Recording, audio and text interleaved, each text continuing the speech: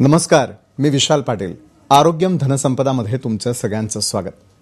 सततचं कम्प्युटरवरचं काम, mobile operate करणं, सततची धावपळ, अपुरी झोप या सर्वांचा परिणाम आपल्या मेंदूवर होत असतो. आपला मेंदू जर व्यवस्थित काम करत असेल तर आपलं शरीर हे उत्तम राहतं. अलीकडे ब्रेन ट्यूमरचं प्रमाण दिवसेंदिवस वाढत चाललंय. आज आपण ब्रेन ट्यूमरवरती उपचार याविषयी बोलणार आहोत.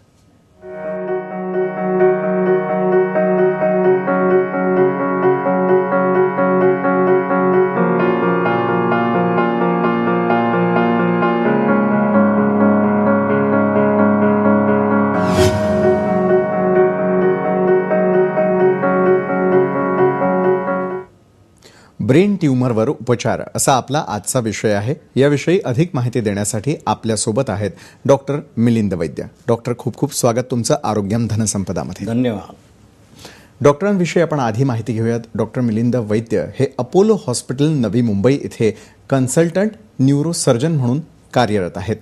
तर आपण चर्चेकडे वळत आहोत. पहिला प्रश्न डॉक्टर हा विचारावासा वाटतो की ब्रेन ट्यूमर हा शब्द जरी आला तर मेंदूशी निगडीत कुठला तरी आजार इतकंच आम्हाला माहिती आहे. नेमका हा आजार आहे तरी कसा, हे तुमच्याकडून जाणून घ्या. ब्रेन ट्यूमर म्हटलं ना की बहुतेकांच्या मनात धडकी भरते की हे ब्रेन ट्यूमर आला म्हणजे झालं, संपलं. पण ब्रेन ट्यूमर समजण्यासाठी आपण जरा थोडीशी मेंदूची रचना बघूया. नक्कीच. आता मेंदू जो आहे हा बरेचसे न्यूरॉन्स किंवा त्याला आपण नर्व्ह सेल्स म्हणू ह्याच्यानी बनलेला असतो. ते साधारण 100 बिलियन सेल्स असतात. तर त्या सेल्सना सपोर्ट करणारे काही सेल्स असतात आणि त्याच्यानी एक मेंदूचे आपलं एक अवयव तयार होतो. त्याच्यावरती कवरिंग्ज असतात ज्याला आपण मेनिंजेस म्हणतो. मेंदूचे 2 भाग असतात, एक मोठा मेंदू असतो, एक छोटा मेंदू असतो.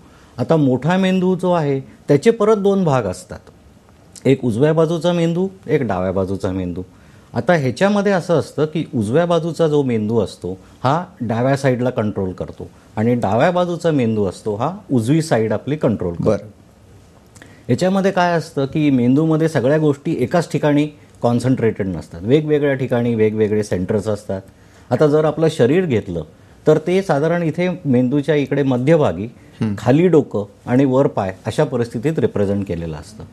आपलं जो बोलण्याचा कंट्रोल आहे हा साधारण ह्या एरियामध्ये थोडंसं कानाच्या पुढे इकडेच कंट्रोल असतो. आता इकडे त्यामुळे जे काही ब्रेन ट्यूमर्स होतात हे ब्रेन ट्यूमर्स हे आपल्या वेगवेगळ्या सेंटर्समधून किंवा ह्याच्यातून होत नाहीत, तर वेगळे त्याचे सपोर्टिंग सेल्स आहेत, नर्व्ह सेल्स आहेत, त्यातून ट्यूमर होत नाही. पण जे सपोर्टिंग सेल्स आहेत ब्रेनचे, ज्याला आम्ही ॲस्ट्रोसाइट्स म्हणतो किंवा ग्लायल सेल्स म्हणतो, त्याच्याने ट्यूमर्स होतात किंवा ब्रेनच्या वरती जे कवरिंग्ज आहेत त्याच्याने ट्यूमर होतात. आता ब्रेन ट्यूमर जर बघायला गेलं तर अख्ख्या भारतामध्ये सगळीकडे ब्रेन ट्यूमर अवेलेबल आहेत. सगळीकडे भरपूर प्रमाणामध्ये आपल्याला ब्रेन ट्यूमर दिसतात. पूर्वी एवढे कॉमनली दिसत नव्हते, पण हल्ली खूपच कॉमनली दिसायला लागलेत, कारण आपल्याकडे इन्व्हेस्टिगेशन टेक्निक्स किंवा बरेचसे डॉक्टर झालेत, माहिती खूप आलेली आहे, त्यामुळे माहिती झालेली आहेत लोकांना. आता हे जर ब्रेन ट्यूमर जर आपण बघितलेत तर ह्या 2 प्रकारचे असतात. एक म्हणजे बिनाईन ट्यूमर, जे म्हणजे कॅन्सरचे नाहीत, आणि दुसरे म्हणजे कॅन्सरचे ट्यूमर.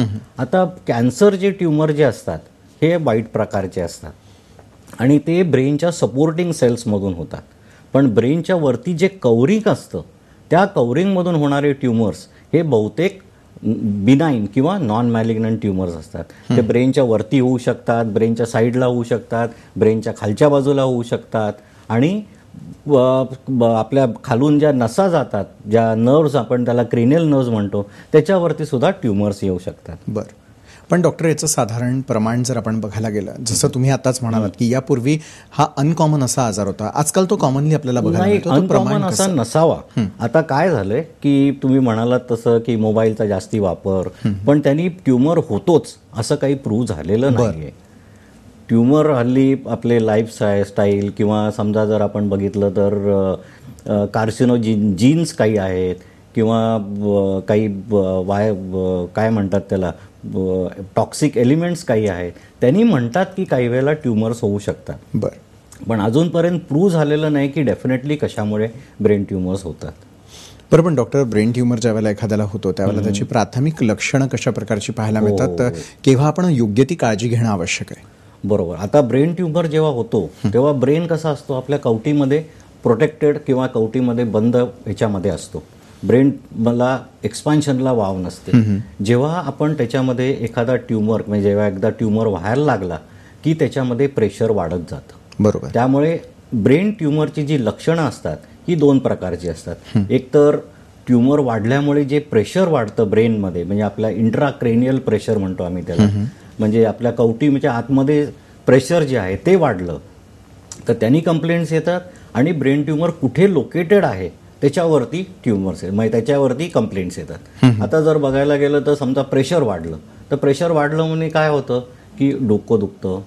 हे डोकं दुखणे जे आहे ही बहुतेक वेळेला सकाळच्या वेळेला डोकं दुखतं, म्हणजे पेशंट झोपेतून उठतो तोच डोकं धरून उठतो किंवा माझं डोकं दुखतंय. अशा वेळेला पेशंटचं डोकं हे बऱ्याच प्रमाणामध्ये खूप प्रमाणामध्ये दुखतं. आणि काही वेळेला उलटी होते. उलटी झाली की त्यांचं डोकंदुखी कमी होते. आता उलटी होते ती सुद्धा जवळ नाही होत, उलटी अशी लांब फेकली जाते, त्याला आम्ही प्रोजेक्टाईल वॉमिटिंग म्हणतो. तर त्यांनी कमी होतं, त्यांनी मग डोकंदुखी कमी होतं. हे बरेच दिवस चालू शकतं. हे झालं डोकेदुखीचं. उलट्या होणं, नंतर आपल्या डोळ्यांच्या नसांवरती आदू होते किंवा डबल दिसायला लागतं. नंतर ब्रेन ट्युमर कुठे लोकेटेड आहे ह्याच्यावरती कंप्लेंट्स तर असतातच, पण त्यांनी इरिटेशन होतं ब्रेनला आणि त्यांनी कन्व्हल्जन म्हणजे फिट्स येऊ शकतात. काही वेळेला जनरल फिट्स येतात, म्हणजे सगळ्याच बॉडीला येऊ शकतात. किंवा समजा एखादा लेफ्ट साईडला ट्युमर आहे तर फक्त उजवा हात उजवा पाय एवढाच झटकू शकतो, त्याला आम्ही पार्शल एपिलेप्सी म्हणतो. आता हे जे आहेत हे म्हणजे एपिलेप्सी फिट्स ज्याला म्हणतो, मिरगी म्हणतो, हे एक ब्रेन ट्युमरचं लक्षण आहे. आणि युजली आमच्या पूर्वीच्या ह्याच्यामध्ये पुस्तकात लिहिलेलं असायचं की 40च्या आतमधल्या जर पेशंटला पहिल्यांदी फिट आली तर ती ब्रेन ट्युमरमुळे आलीच असं समजायचं, मग त्याला इन्व्हेस्टिगेशन वगैरे करायचं. पण हल्ली ब्रेन ट्युमर हे कुठच्याही एज ग्रुपला दिसतात, म्हणजे इवन लहान बाळं, लहान मुलं 10-11 वर्षाच्या ह्याच्यापासून ते अगदी 60-70 आणि 80 होणाऱ्या म्हाताऱ्या माणसांपर्यंत सुद्धा ब्रेन ट्युमर दिसू शकतात.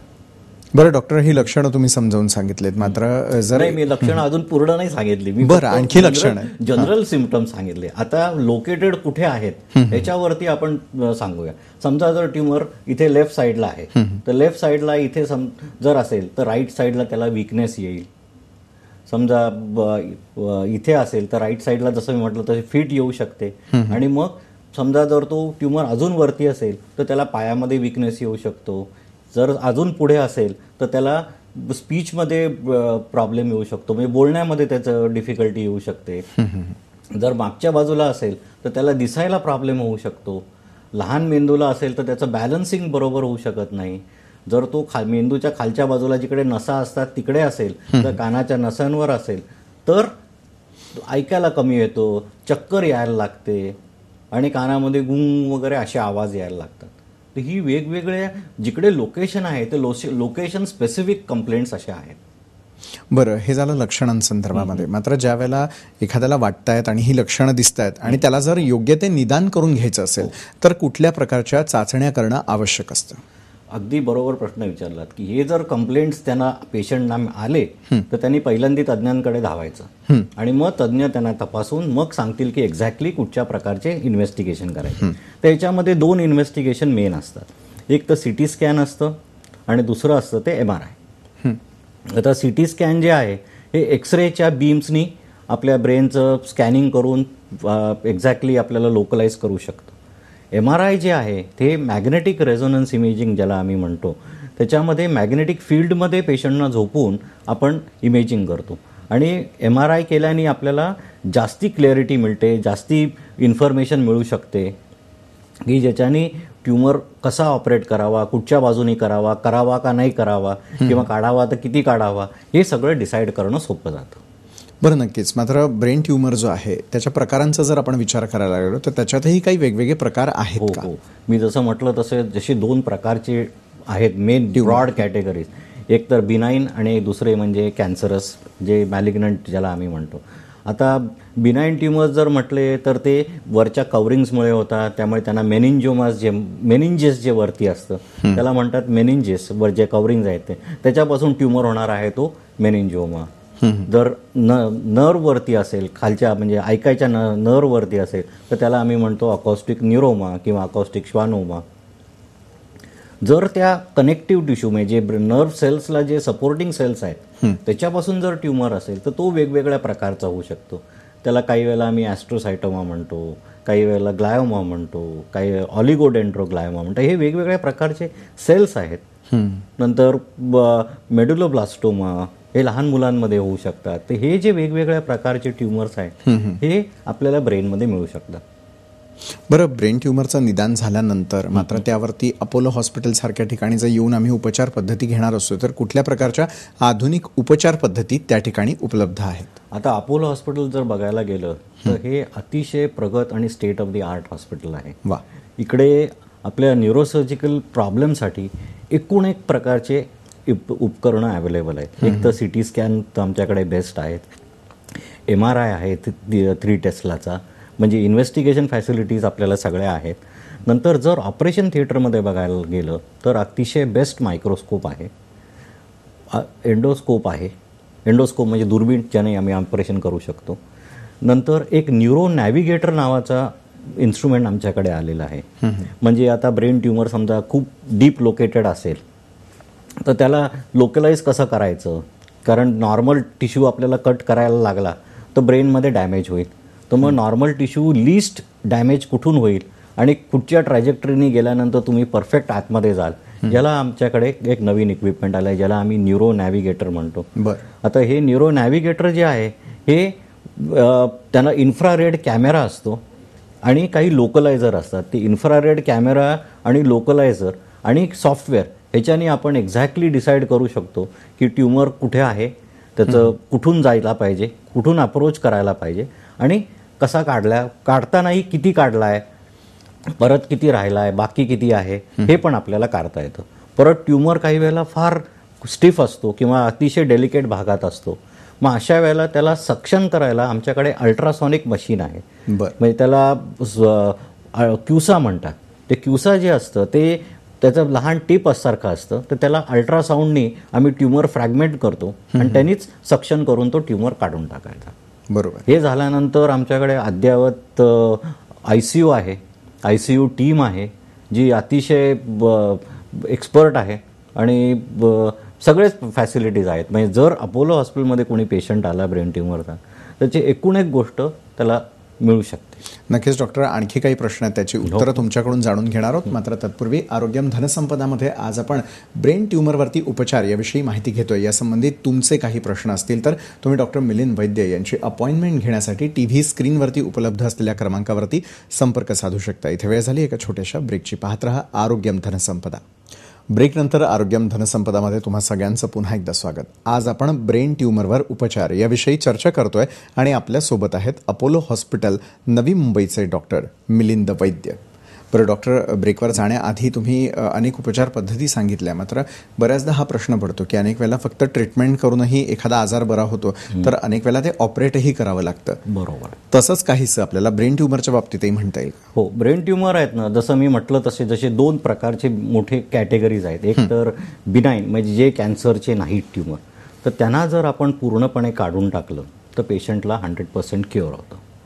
जे ऑपरेट करायला लागतं ते वेगवेगळ्या ऑपरेटिव्ह पद्धती पण आहेत. वेगवेगळ्या प्रकारच्या सर्जरी टाईप्स आपण ज्याला म्हणतो की त्यांनी आपण ब्रेन ट्युमरचं डायग्नोसिस करू शकतो, कशा प्रकारचं आहे आणि पुढे काय ट्रीटमेंट द्यायला पाहिजे हे सांगू शकतो.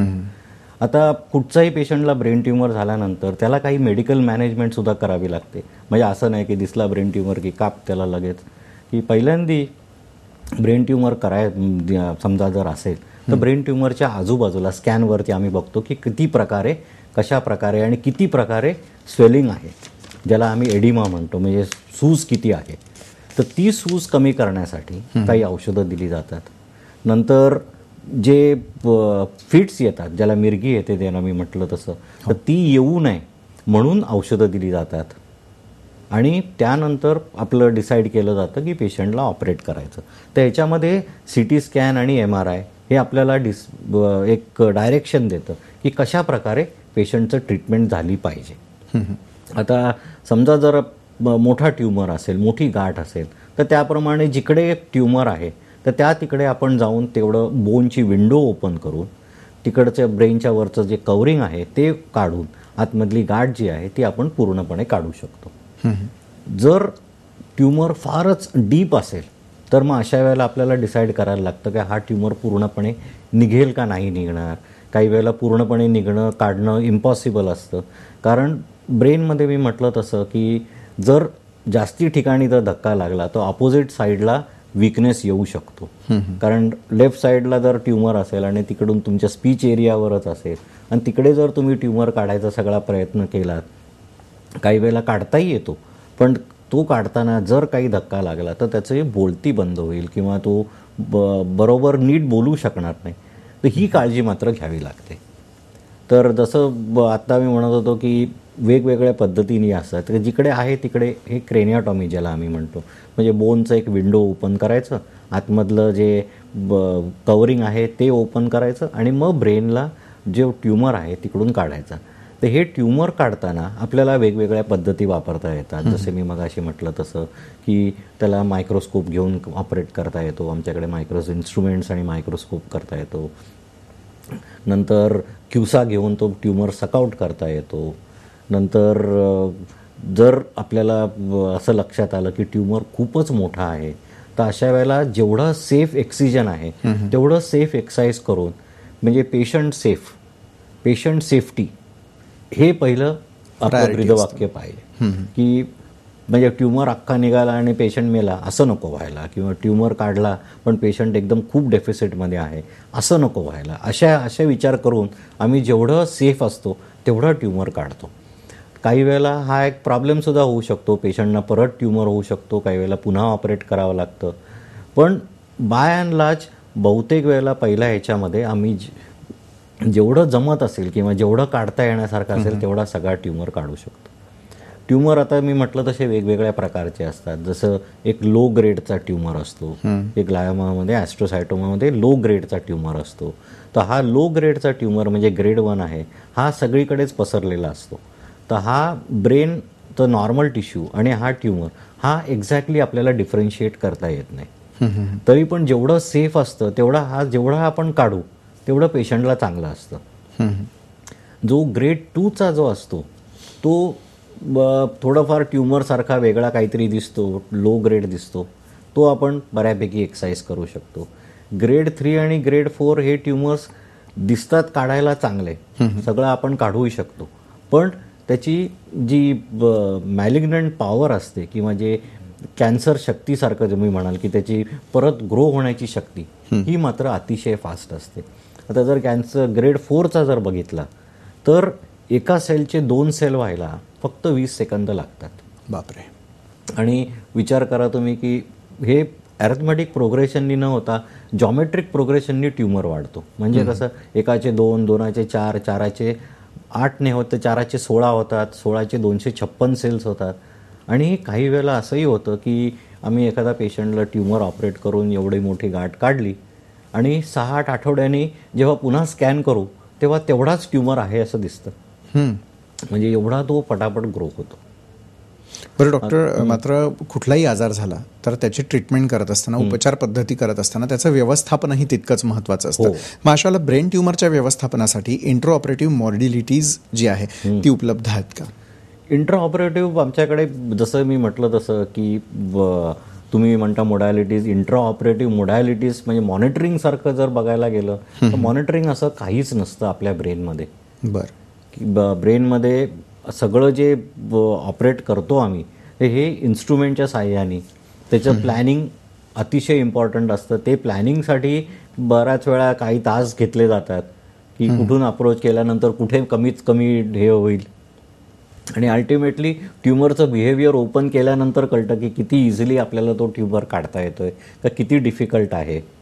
हे ट्यूमरचं ऑपरेट केल्यानंतर सुद्धा त्याला कम्प्लिटली जो निघाला तरी काही वेळेला आपल्याला पहिले जे ट्यूमरचे ऑपरेट केल्यानंतर पहिले जे 24 to 48 आवर्स असतात हे जरा थोडेसे क्रिटिकल पिरियड असतो. याच्यामध्ये आम्ही पेशंटना ICUमध्ये ठेवतो. जरी मॉडॅलिटी नसले तरी पेशंटना पोस्ट ऑपरेटिव्हली मात्र अतिशय केअरफुली मॉनिटर करावं लागतं. त्यासाठी ते ICU असणं जरुरी आहे.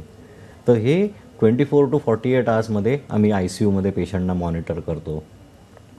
जर सगळं चांगलं झालं असेल तर दुसऱ्या दिवशी पेशंट खायला प्यायला लागतो, लगेच त्याला दुसरं नॉर्मल रुटीन होऊन त्याला घरी 4-5व्या दिवशी आम्ही घरीही पाठवू शकतो. पण जर काही प्रॉब्लेम झाले तर ते युजली पहिल्या 8 तासात होतात. मॅक्झिमम प्रॉब्लेम पहिल्या 8 तासात, आणि नंतर झाले तर 24 तासामध्ये ते 48 तासामध्ये होतात. म्हणून हा 24 to 48 आवर्स पिरियड जो आहे हा मात्र अतिशय इम्पॉर्टंट असतो. त्याच्यामध्ये प्रॉब्लेम काय होऊ शकतात, तर पेशंटनं जिकडे आपण ऑपरेट केलं आहे तर त्या एरिया रॉ एरिया असते ब्रेनमध्ये. ब्रेन म्हणजे आपलं एकदम सॉफ्ट असं जेलीसारखं असतं. तर त्याला जर ब्लिडिंग झालं तर तिकडे परत ते ट्युमरसारखंच काम करतं, आणि मग अशा वेळेला पेशंटची तब्येत खालावते. मग अशा वेळेला काही वेळेला अगदी रेअर इन्स्टन्समध्ये आम्हाला पेशंट पुन्हा थिएटरमध्ये घेऊन ते क्लॉट काढावा लागतो. सहसा होत नाही, पण जर झालं तर हे होऊ शकतं. म्हणून तो मॉनिटरिंग करणं जरुरी असतं. आपण पेशंटना फिट येऊ नये म्हणून औषधं देतो, तर ती औषधं देऊनसुद्धा काही वेळेला पेशंटना फिट येते. तर ती सगळे मॉनिटरिंग करण्यासाठी म्हणून ICUमध्ये ठेवणं अतिशय जरुरी असतं. बरं, पण डॉक्टर, ब्रेन ट्युमरच्या उपचारांनंतर मात्र जो रुग्ण आहे त्याचं रुटीन कशा प्रकारचं असतं, म्हणजे त्याच्यात फार काही बदल होतात का? ना त्याच्या आधी ना मी तुम्हाला एक अजून काही गोष्टी सांगायचं एक राहिलं, की ऑपरेशन झाल्यानंतर आम्ही ट्युमर काढतो, पेशंटना ICUत ठेवतो. 7-8 दिवसामध्ये त्याचे टाके काढले जातात. तर आपल्याला जे टिश्यू काढला जातो हा बायोप्सीला पाठवला जातो. म्हणजे ट्युमर काढल्यानंतर हा बायोप्सीला पाठवला जातो. बायोप्सीला पाठवल्यानंतर त्याचं डायग्नोसिस मिळतं आम्हाला, की एक्झॅक्टली कशा प्रकारचा ट्युमर आहे, कॅन्सरचा आहे का नाही आहे. कॅन्सरचा असेल तर कुठच्या ग्रेडचा आहे, जसे म्हणजे ग्रेड 1, ग्रेड 2, ग्रेड 3, ग्रेड 4 असे 4 ग्रेड्स आहेत. त्यातला ग्रेड 1चा ट्युमर असतो हा चांगला ट्युमर आम्ही म्हणतो, की बाबा हा 10-15 वर्ष पेशंटना काही त्रास देणार नाही. ग्रेड 4चा असतो हा अतिशय वाईट ट्युमर, म्हणजे पेशंट असे ग्रेड 4चे ट्युमर असतात हे 6 ते 9 महिन्यामध्ये सुद्धा एक्सपायर होऊ शकतात.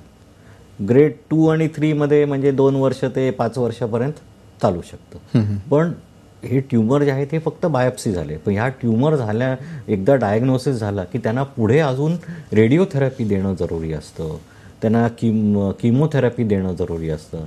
तर रेडिओथेरपीसाठी आपल्याकडे नवीन आता एक पद्धत आलेली आहे की ज्यांनी एक्सनाईफसारखं किंवा रेडिओ सर्जरी ज्याला आम्ही म्हणतो ते देता येतं. ते मशीन आता आमच्याकडे इन्स्टॉल होतं आहे, लवकरच बहुतेक एखाद महिन्यामध्ये चालूही होईल.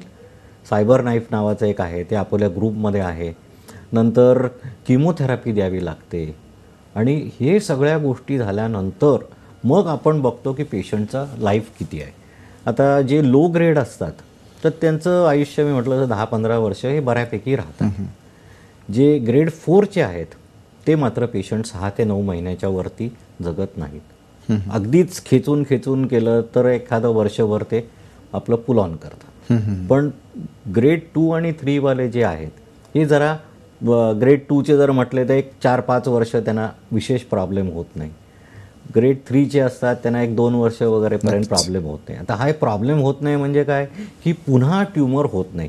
कारण आपण ब्रेनमध्ये आता समजा ते नॉर्मल कॅन्सरचे जर बघितलेत, म्हणजे ऑन्कोसर्जन जे असतात की समजा इकडे गालाला कॅन्सर झाला की इकडून सगळे टिश्यू काढून टाकायचं, बरोबर आहे.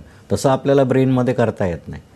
म्हणजे ब्रेनमध्ये जेव्हा ट्युमर असतो त्याच्या आजूबाजूला सुद्धा काही सेल्स असतात, आणि ते सेल आपल्याला कंप्लीट काढून घेणं इम्पॉसिबल होतं. म्हणून कितीही काही ट्रीटमेंट दिली तरी हे कॅन्सरचे जे ट्युमर असतात ते पुन्हा ग्रो होतात. जर मॅलिग्नंट नसेल आणि तो बिनाईन ट्युमर असेल आणि त्याला कंप्लीट काढून टाकला तर दॅट इज 100% क्युअर. नक्कीच डॉक्टर, इतक्या महत्त्वाच्या विषयावरती इतक्या कमी वेळात तुम्ही सविस्तर चर्चा केली त्यासाठी खूप खूप धन्यवाद. तर आरोग्यम धनसंपदामध्ये आज आपण इथेच थांबतोय, मात्र पुन्हा एकदा भेटूयात एका नव्या विषयासह. तोपर्यंत नमस्कार.